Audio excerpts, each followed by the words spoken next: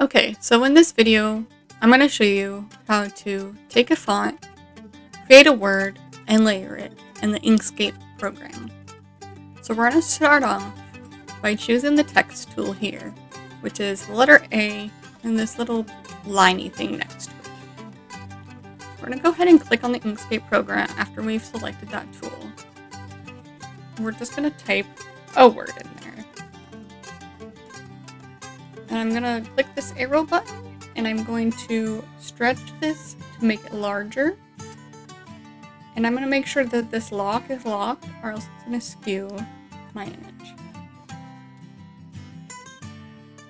And now that I've done that, I'm going to go ahead and hit the duplicate button so that I have two of these hello fonts on my canvas. And so here over here, this is the duplicate button. So I'm just going to hit that.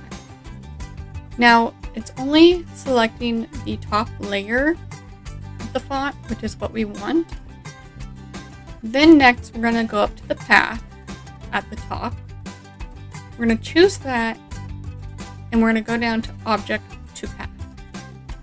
Then we're heading over to the object next door. We're going to choose that and go down to Ungroup. Then we're going back over to the path again, and we're going to go ahead and click Union.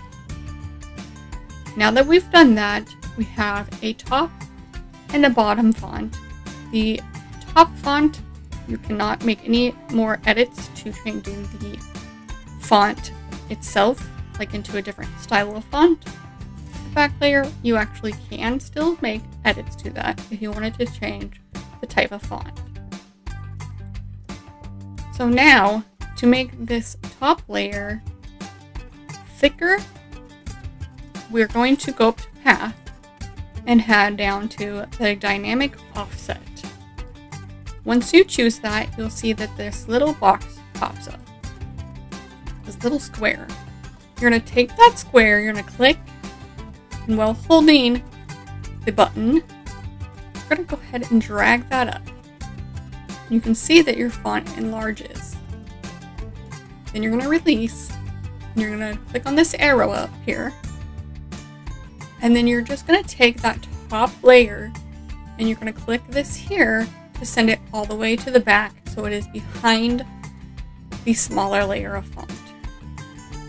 Now, to find the smaller layer of font, you can just click about the middle of the hello here. So I'm going to click right about here, and it should select the smaller layer of font. And you'll know that it selected that layer because this box now is smaller than the full image that is on the canvas. And now when I select a different color, it will change the top layer of font, since we had originally sent this thicker layer to the back. We now have a double layered font. If you would like, you can make one more layer and move that top layer, choose the thick one, and duplicate again, going up to a Dynamic Offset under your Path tool. And we're going to go ahead and click that again. Once our box is shown there, we can hold down the box and drag it. We're again choosing the arrow and sending that layer to the back. We're going to go ahead and choose another color. Now, to align these, instead of clicking on this and dragging it over, you can select all three of them and then go up to your object. You're going to go down to Align and Distribute, which will bring up this menu here on the right side. You're going to click to align horizontally and vertically, and that will align them to the center.